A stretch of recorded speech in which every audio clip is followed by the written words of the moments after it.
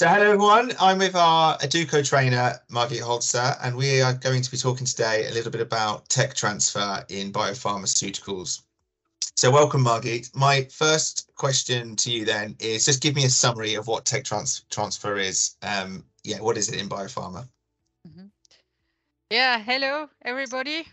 Hello Alex. Yes, tech transfers, from the formal point of view, they start when you transfer the process, your developed process from the R&D to the GMP facilities. Could be upstream, downstream, formulation, fill and finish. So we have this part of the process. For sure, we have all the analytical method transferred, but this is a specific area that I will not address at this point. When it comes to technology transfer, dependent on the expression system, dependent on your process formats in the upstream already. So we have a lot of considerations concerning the equipment, concerning also the control strategy that you put in place in the R&D level, for instance, and then checking these in the targeted receiving installation, equipment, dimensioning, environment and controls, and also how you can monitor the process. So all this online headline monitoring that comes from the process itself. But we have a lot of controls also concerning cell counts, metabolites that needs to be assured during this transfer. And therefore, we need to document all these, what we expect from the transferred process, how we can judge the quality, what are the minimum requirements, what are the specifications at the harvest, for instance. And then, for sure, we also need to look how these quality attributes are then translated in the downstream processing.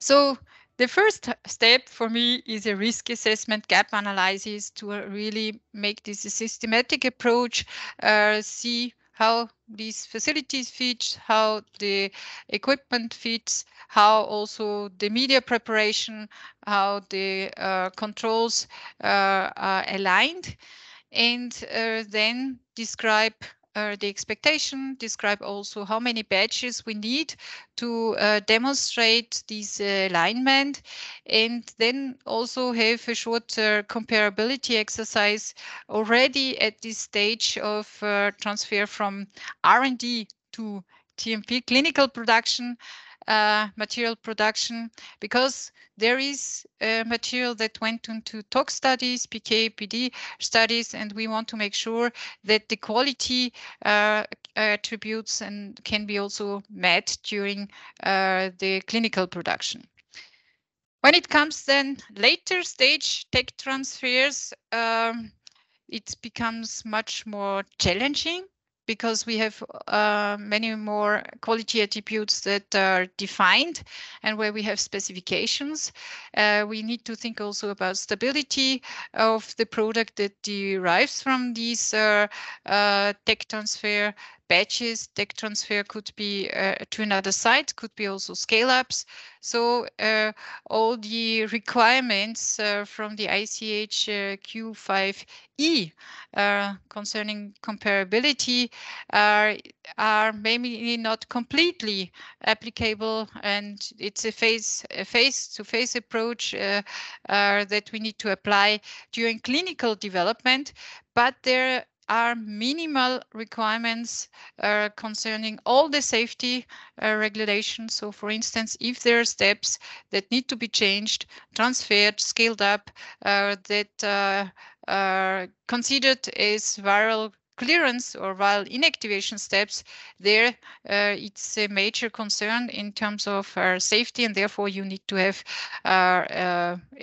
as a mitigation plan, change control procedure, potentially additional viral clearance studies, inactivation studies that need to be planned for and that need to be available before you can use the material for your clinical trials. So, and as it comes then to later stages after approval, again, if there is a major change like a scale up, a transfer to another facilities, you have also all the interaction with the regulatory bodies, and dependent on the impact of the change, there might be additional validation activities, process validation activities that are linked to these changes. So I hope this is just really the very, very high level summary ideas that come up when it comes to tech transfer. Yes, we need a lot also the analytical folks to evaluate the material that comes out from these transfer batches. We need to understand how many batches we are considering for this transfer exercise, to which batches and qualities that we compare this material, and also all the stability profiles. How long do we need, and which stability studies do we need to demonstrate comparability? And this is also a very hot button in the industry, because tech transfers are cumbersome, and this is normal tech transfer during development. So we have changes and transfer scale ups. So therefore, this exercise is one that's looked at, and also in the cell and gene therapy world, sometimes this was a little bit neglected, and therefore a lot of questions from regulators come specifically on this subject. Brilliant, thank you. That's a lot of information, Margit. Yes. So I mean, I just want to very quickly then is what are the common pitfalls or common challenges or issues that you see from your clients and in the industry? Mm-hmm. So that this first stage of gap analysis is not done sufficiently detailed, yeah, because we can have improved processes with automation, for instance, with containment, with single use. But still, we need to understand how the process is really applied then in the receiving plant. And therefore, the experts, they need to do this assessment very detailed with both parties also. So there is a donor and there's a receiver, and they need to align and understand the process realization. And together also with all the control strategies that can be put in place. And it's a common commitment. So it's not just that I give you, okay, you sign, and then it's your baby. You need to make sure that these teams, these transfer teams, they work up until the end. And the end is when we have potentially two transfer batches that met all the predefined criteria. So it's this is very important. And then that there is also a protocol, there's a formalism that we agree on the acceptance criteria, and defining the acceptance criteria in terms of process performance, but also in terms of quality attributes, it takes some time, and agreeing on it, and finding also the reference point in terms of it's not only the specifications that we are looking at, it's also other it's the exact values for some quality attributes that we are checking, and we have additional characterization methods that need to be applied, and where we need to demonstrate comparability of the product before and after change. And this can be sometimes challenging to really demonstrate this comparability, and also all what it needs, the status of the analytical method development.